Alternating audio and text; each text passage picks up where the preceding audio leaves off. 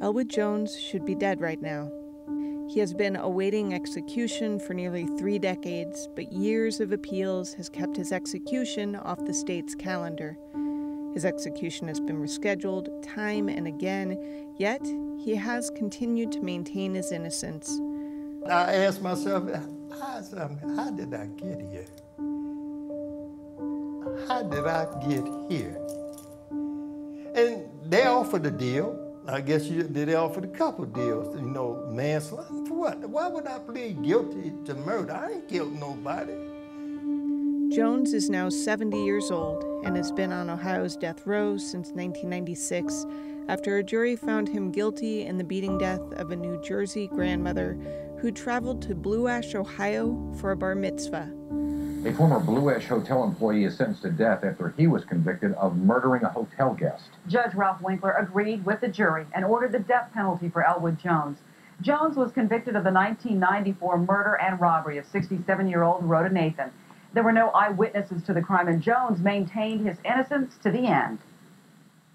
And I'm still innocent, Your Honor. I did not commit this crime.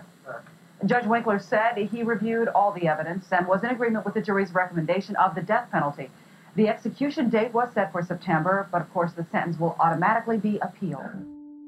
I honestly thought at the end that I was going to be vindicated. I truly did when they come back and they asked me that, well, how you feel now? And my words are still the same today.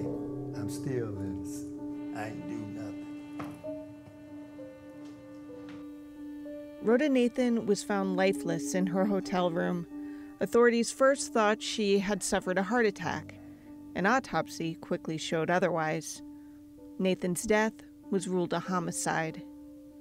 Later on that day, and it was still speculation that she had failed and had a heart attack. And then later, when they interviewed me around 11:30 or 12,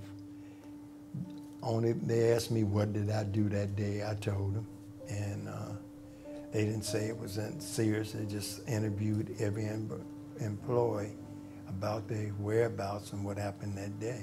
What did you see? And I told them I was on the breakfast working when it happened. Jones wasn't immediately on detectives' radar, at least no more than the other dozen-plus hotel workers they'd soon be interviewing. It wasn't until he went to the hospital with an infected cut on his hand that he became the prime suspect. And when I got to the station, the Blue Ash station, with him, the questions they asked me, say, about my hand, and all said I punched somebody. So I ain't punched nobody. And I explained to them exactly how I injured my hand. And then we went through that for a while, and they got up and left out of the room. And they come back and they asked me, said, oh, Jonesy. And I asked myself, first, my name's not Jonesy.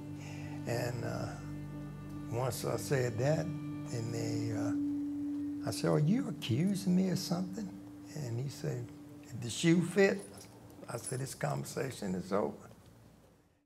9 days after the murder, a Blue Ash police officer conducted a warrant search on Jones's car. With no other witness or law enforcement officer present, the officer found a pendant from a necklace in the toolbox. The pendant belonged to Nathan. Jones was convicted of murder and sentenced to death row. Prosecutors are adamant that he deserves to be there. Elwood was just the kind of guy you see in the street. He was just flat, a mean. I don't know how anybody could care for him at all. He was just a mean individual. Just disrespectful to the judge, to the jurors, just not to have strong feelings about him. He is just a despicable human being. Again, I've had serial killers that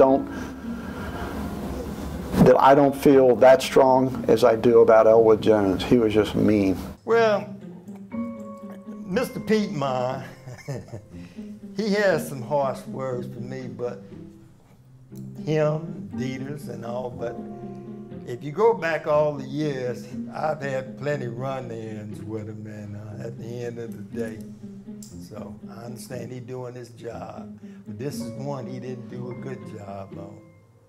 Aaron Barnhart, who is now serving as Jones's lawyer, says he deserves a new day in court. You know, he tells me he's innocent. He's always maintained his innocence throughout. I start looking through the files, all the pleadings and everything, and there was a lot of evidence at trial that I don't find very compelling. Junk science or just incorrect science, or there were just sort of like circumstantial allegations that like were not unique to Elwood. They applied to like everyone in the hotel, workers, guests, or whatever. So, and there's no, forensics evidence, there's no fingerprints, there's no, witnesses, nothing like that. So the only thing that stands out from that is this pendant that that the police said they found in Elwood's trunk of his car that looks a lot like the one that the victim always wore their photographs. And there's some dispute as to if it is this one unique pendant or whether it, was purchased at a jewelry store. But like, the point is, Elwood doesn't have any explanation for having that pendant. So it came down to, if Elwood is innocent, then that pendant was planted.